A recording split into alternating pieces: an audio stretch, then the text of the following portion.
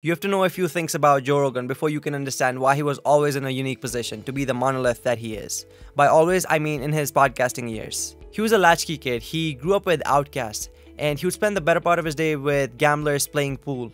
What I mean by that is that he grew up with people who were very troubled. Like most people in media, he didn't have a formal higher education, much less being graduated from an Ivy League school like most people you see on TV. He had friends who rarely ever held back from saying the most unfiltered, fucked up shit. They didn't have to care about nothing. They were either comedians, fighters, gamblers, anything you name it. They'd never worked in corporate, so they never really needed to learn that corporate lingo. That kind of experience shaped his personality to a large degree. He didn't have to worry about saying the wrong thing, never mind being politically correct. But all this would change in his mid-20s. He landed a gig on TV. It was all uphill after that, for the most part. By his own admission, Hollywood changed his life. It was like a huge weight had lifted off his chest. He didn't have to worry about scraping the barrels anymore. He now had the financial freedom that allowed him to be himself. Despite all the money, he hated most people in showbiz. He noticed people walking on eggshells all the time because they were worried about rubbing someone the wrong way by saying something, and that would lead to them not getting cast on a show. So everyone faked being on their best behavior, like it was their first date or something. Only this happened all the fucking time. They would all be over the top nice, just to be in good standing with the producers and executives. This kind of facade repulsed Joe to the core. Mind you, he'd grown up around people who were the complete opposite of these spineless actors. In his pool hall days, he was around gamblers, addicts, and criminals that couldn't care less about offending you. The contrast between the two was comically apparent. So in 2009, he had more bags of cash than he had ever hoped to have. He was the host of the massively hit TV show, Fear Factor. That earned him enough money that he wouldn't ever need to put up with people in Hollywood who blowed smoke up people's ass. He was also a UFC commentator and very good friends with the owner of the UFC, Dana White. And as such, he didn't have to worry about being booted off the UFC for saying something unpalatable. So he started the show The Joe Rogan Experience in 2009 with his buddy Brian Redban. Since he already had name recognition from Fear Factor, people tuned in by the thousands from day one. The show wasn't anything serious at all, it was just him goofing off with his friends on livestream. On the first episode of the show, there was an uncomfortable amount of dead air, and people on the livestream chat were not polite about it at all. Even though all of this was fairly new to Rogan, he quickly got the hang of how to be good at it. He was cognizant of the fact that people were tuning in by the thousands, and to mitigate boring his audience by subjecting them to brutal silence, he would talk about the most absurd shit without giving it much of a forethought. I should be obvious, if you're gonna talk for 2 to 3 hours straight without a break, you're bound to say some dumb stupid shit along the way. Surprisingly, that dumb stupid shit is exactly what made the show special. Listening to him was a hang. It was like shooting the shit with a friend. There wasn't any format to the show. It was all chaotic and all over the place. No planning on his part as to what he was going to be talking about, and nothing was off limits. Progressively, more people kept tuning in, episode after episode. And the best part about it all is that the only way the show caught on fire was through word of mouth. Before any of that Hollywood life, he was a fighter, and that's one thing that he always stuck with. He had a deep sense of respect for anyone that dedicated themselves to any one thing. He's always been highly influenced by that mindset. He was self-disciplined from when he started to get into the sport of physical combat at a relatively young age. And he brought over that discipline into his podcasting life as well. And he stayed consistent in putting out an episode a week. There wasn't any other show like the Joe Rogan Experience before '09. You could argue Opie and Anthony and Howard Stern were similar, but they were fundamentally different shows. For starters, the Joe Rogan Experience was not broadcast on radio, or on TV for that matter. It was on the internet, so he wasn't beholden to the strict FCC guidelines. He didn't have a producer looking over his shoulder and talking into his earpiece telling him what he should or shouldn't be talking about. And like Howard Stern, Joe wasn't interested in being controversial for the sake of relevancy. He would talk about shit that he organically stumbled on in his conversations. Rogan was always more of a laid-back guy with a conversational approach to the show. He smoked a lot of pot, and the weed complemented his casual style. He would bring on his comedian buddies, and they would talk about all sorts of things. No subject was too taboo for them to touch. One of his close friends, Tom Segura, after doing the show told Joe that he didn't understand why Joe was doing this. He thought podcasting was a waste of time and he only did it because it was fun. Another very good friend of Joe's, Ari Shafir, told Joe that he didn't think that people had the attention span to sit through 3-hour-long episodes. He asked Joe to cut it down to 30 minutes long. But Joe stayed true to what he had started. He kept it between 2 to 3 hours long, despite all the people that had suggested him to shorten it down. Podcasting as a concept was so recent that there wasn't any blueprint to go off of. People didn't think there was an audience for it, particularly because everything on the internet was so overly produced. Even 3-minute long videos on YouTube had jump cuts and background music and whatnot to retain the audience for as long as they could. In spite of all the saturated content that existed on the internet, Joe was pulling in over a few thousand people every single week. As time went on, he started gaining notoriety in the podcasting world. His average concurrent viewers rose well over 100,000 by 2011. A lot of people would tune in live to the show, with the rest listening to it after it had been recorded. Since the massive rise in viewership, he now had the liberty to invite people other than his comedian friends. He brought on people like Graham Hancock and Sam Harris. There's a funny anecdote about Sam Harris being on the first time. Joe had a few sponsors at that time, and one of his big sponsors was a flashlight company. And before every podcast, he would go on for like 10 minutes talking about how you could use the flashlight. Sam Harris asked Joe not to advertise flashlight for that one particular episode because he thought it was going to taint his public persona. I mean, to Sam's credit, it kind of would have been weird with Joe talking about flashlight and suddenly delving into philosophy and shit. That would have been an interesting juxtaposition. Anyways, to get back to the point. With how well the show was being received, plus the fact that he already had fuck you money, insulating him from having to bend to any public opinions. He spoke his mind without a shred of second thought. His opinions were well thought out. He had had a few debates with people on rather touchy topics. There was a high demand for a real person, someone who didn't always go with the wind and stood his ground for his principles. As years went on, the growth of the show was showing zero signs of slowing down. On the contrary, by 2015, he had an aggregate listenership of around 7 million people across all platforms, with audio-only podcasts taking the predominant share of the pie. Most people would listen to him while doing chores or while commuting, where they didn't really have to sit in front of a TV or a screen to hear him talk. What was strange about all this is that people in traditional media wouldn't give Joe any credence. They wouldn't acknowledge him even though he had a considerably bigger audience than them. In any case, Joe was having cultural conversations that no one with that big of an audience was having. He famously brought on Jordan Peterson when Dr. Peterson wasn't anywhere as close to well known as he was after doing the show. After his appearance on the show, he quickly rose to international prominence. He did a few other interviews, and one of which was with Kathy Newman, and boy oh boy did that one blow up. That one garnered around 43 million views. And this is only counting the views on YouTube because it's hard to calculate all the other clips that were circulated across all the other platforms. I want to mention a little personal story because when this whole thing was going down, I remember being enraged at Jordan's opinions when he was on the podcast. I couldn't bring myself to align my views with his because I couldn't understand where he was coming from, and I thought he was a bigot of some sort at that point. I was a hardcore lefty with no tolerance for anything I disagreed with. But I dragged myself through that episode regardless because I was used to listening to every one of Joe's episodes. As time went on, comedians started being convicted of cracking offensive jokes in Canada. And that was what finally swayed me over to Jordan's side because he'd been talking about this all along. By 2016, the Overton window has shifted drastically from just 15 years ago. So much so that you couldn't even express a sensitive opinion in a university of all places without the fear of being ostracized by your peers and the faculty. It was but a small window into the shitstorm that was going to affect all aspects of society. This new culture of taking offense at every little microaggression started out in elite universities and rapidly spread on to all of academia. At that point, not one person in the mainstream media with a big enough platform was bringing attention to this, except for Rogan. And to top it all off, they were in support of everything that was going on. People on TV and other places weren't all that concerned about Rogan talking about this to his audience, because they dismissed him as another internet guy with no real influence. Which was a blessing for Joe, because that meant he could continue doing what he was doing with millions listening to him. He brought on professors who were being punished for making rational arguments. He brought on Brett Weinstein, a biology professor at Evergreen who was being protested by the students. Professors at Ivy League schools who took a stand by not pledging allegiance to the new ideology were being cast off as heretics for stating basic biology. And no one in prominent positions seemed to bat an eye at this sudden radical change. Joe was the first person I heard talking about cancel culture in 2015. It was right around the time when I first discovered him, and I didn't know what to make of it at the time because he was the only person sounding the alarm bells over this being a consequential issue. And the reason why he was so early in correctly pointing out where it was all headed is because he was a comedian, and he had a lot of comedian friends who he spoke with on a regular basis, and they all had one thing in common. They all had similar experiences with performing in colleges. They kept saying that kids took offense to the most innocuous of jokes. They would get heckled while they were in the middle of performing on stage. Something that used to go without saying, that comedians were there only to make you laugh and they didn't really mean what they said, was not apparent to these kids anymore. Anyways, Rogan was right on the money when he predicted that PC culture was going to permeate into mainstream culture. He used to say after the kids graduated, they would go on to hold real life positions in the world and they would bring their ideologies with them.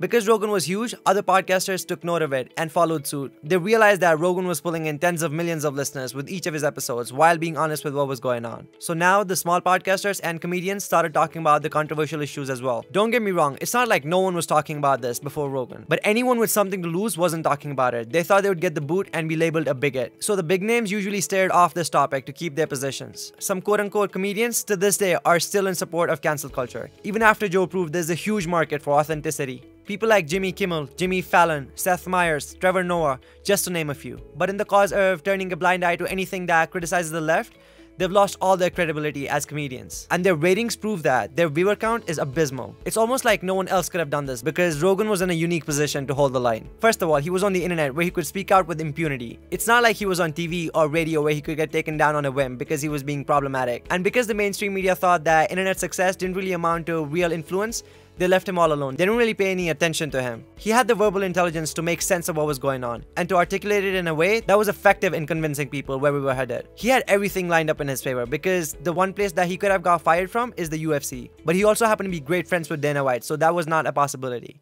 All of this was enough for him to not give in to the artificially manufactured cultural pressure. One of the reasons he was grounded in reality is because he'd seen the extremes of both worlds. He had seen what it was like to be extremely politically correct in Hollywood. And on the other hand, he had also grown up with vagabonds. It's hard to overstate the impact that Rogan has had on the society vis-a-vis his podcast. If he didn't exist, there's no doubt that people would have been talking about it. But I'm not sure if anyone as big as Rogan would have had the balls to single-handedly hold the line while the tides were turning and be on the front lines of cultural wars. He was one of the first people to speak out against the male-to-female transgender who was fighting in combat sport and demolishing her opponents. He faced a lot of backlash on that one in 2017, but that was the hill that he was willing to die on. Fast forward to 2020, he signed a $200 million licensing deal with Spotify that allowed him to be exactly the way he was. He didn't have to do anything except for the content that he was posting was going to be exclusive to Spotify. Because of the enormous sum of money involved, the mainstream media finally caught on to how big Rogan was. So now everything that he said was being covered by the big newspapers and TV channels. For each episode he put out, there were thousands of pieces written about it.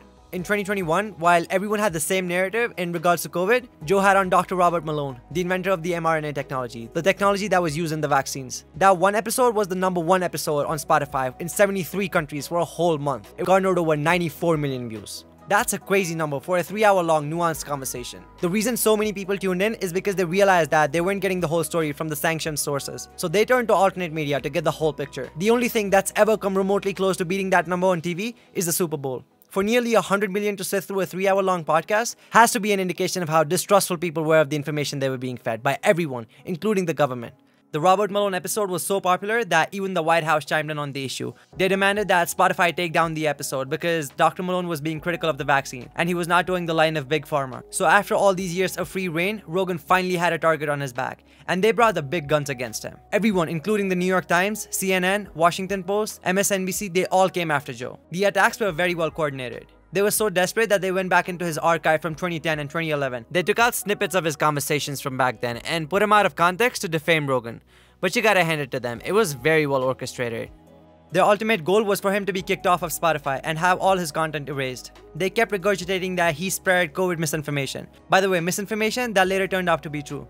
Joe was being cast as some tinfoil conspiracy theorist that spewed dangerous information. But fortunately for Joe, Spotify did not bend the knee. They said they were going to uphold Joe's First Amendment rights, despite being a Swedish company. The effort on part of the establishment to bury Joe backfired tremendously. People who already listened to Joe knew Joe not to be the person that CNN was portraying him to be. And people who had never listened to Joe wanted to know what all the fuss was about. So they tuned into the show to hear him out. And as a result, Joe gained 2 million subscribers in just 1 week. To the dismay of Don Lemon at CNN, people weren't buying what he had to say. By the end of the whole saga, the mainstream media had shot themselves in the foot. Any leftover credibility they had was gone. Rogan came out of the whole thing bigger than ever. It was a classic case of the Streisand effect. I want to give you a sense of his reach. I live in a remote town in India, so you'd think this town would be out of his key demographics, but that's not the case. I know quite a few people that listen to him rigorously. I remember a few weeks ago, I happened to be standing next to a guy on public transit, and he pulled out his phone to play Joe Rogan at the exact same time I was listening to Rogan. It was a strange revelation. I mean, how can a guy who lives on the other side of the planet with a completely different cultural background be interested in what some DMT smoking hippie from Texas has to say? What about him is so interesting that transcends culture and makes people from all corners of the world listen to him for 3 hours multiple times a week? If you're a fan of the show, you probably already know what it is. It's the childlike curiosity in the most obscure of things. He'll talk to people about anything. I mean, he brings on no names that he found out about on the internet and puts them on the map. He'll talk to them for no other reason than being genuinely interested in what they have to say. And that kind of curiosity and interest in other people comes through to the audience. I mean, he brought on a farmer that had never been on a podcast before or wasn't famous and spoke with him for 3 hours while making it incredibly easy and fascinating to listen to. What's weird about it is that I couldn't go on 10 minutes listening to a person talk about soil without wanting to blow my brains out. But Rogan has this mysterious craft to make his guests sound interesting. At this point, I've been listening to him for around 9 years, and almost every time I'm done with his 3-hour-long episode, he's left me wanting for more. Some of the best episodes are with his comedian friends, especially Mark Normand. It's just two people shooting the shit, and along the way, if they stumble on a topic that's intellectually stimulating, they won't shy away from it. With all the other podcasts out there, their format is usually a certain way. Let's take someone like Sam Harris. You know what you're getting yourself into when you put on his podcast. He's all serious and the topic for an episode is very constrained. On the other side of the coin, let's take someone like Joey Diaz. He's not going to be able to talk about philosophy or the latest medical research or consciousness or anything like that. He's all about street life and real life shit. But with Rogan, you get the best of both worlds. He talks normal while also being incredibly smart.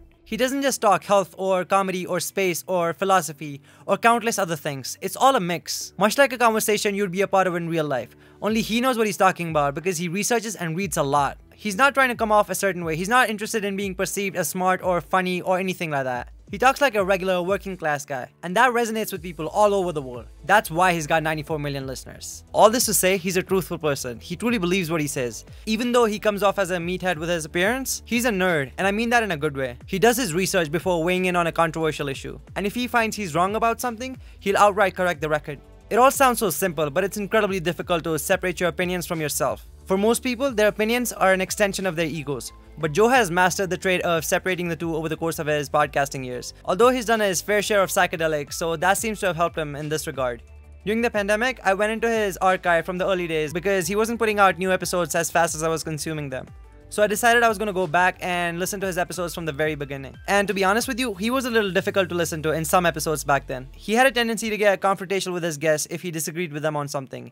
And sometimes if the conversation got heated, he would speak over them, which did not make for a good listen. All of which just does not happen anymore. If you go back into his archive from just 2015 onwards, you'll find him to be a completely different person than what he was when he first started out. After all, he's still human, and talking to as many people as he does for so long, he's bound to get pissed off now and then, but you can visibly see him restrain himself from yelling or speaking over the other person. Now, if he disagrees with someone, he'll give them all the time in the world to explain their side of the story, and then try to look at it from their perspective, which is very refreshing to see someone in media do. That quality alone makes him stand out from the rest. There aren't a lot of people who do that, much less people in the public arena, especially with a podcast as big as his. He's a human being with the same faults as you and I, and when someone has that kind of power and influence over so many people, it has a way of getting to your head and feeling all grandiose about your stature in society. And the way he keeps himself in check is by not thinking about it at all. Like when some guest brings up how much of an influence he has over society, he gets physically uncomfortable talking about it. He doesn't want to talk about it. And the other thing he does is that he puts himself through physical hell. He works out a lot and he goes in the sauna with the heat cranked up to 200 degrees Fahrenheit.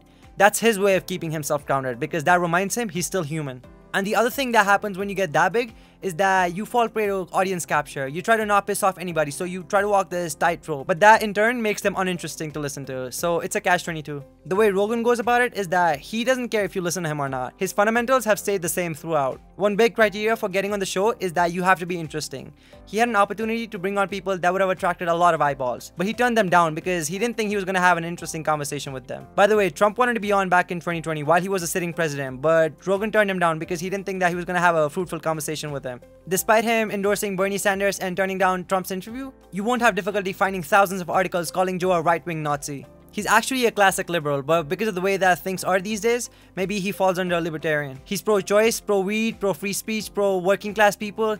The only thing putting him on the right is his love for the Second Amendment. And if you listen to him, he's got a very convincing reason to be pro-gun. That's all I've got for today. By the way, this is where I think the future of media lies, in podcasts like the Joe Rogan Experience. All you have to do is put it on and do other things while you listen to him. Not only do you learn new things, it's also very entertaining at the same time. I don't know if it's just me. If I get information off my Instagram feeds, that one does not resonate or it does not make me feel productive with my time as much as if I listen to someone on podcast does. I usually listen to all my podcasts at 2x speed, so it makes me feel like I'm being extra productive because I'm taking in twice as much content in half the time. Not to mention that listening to something like a podcast is much more of a personal experience because it's a raw and unedited conversation. The person speaking is right in your ear. There's a human element to it.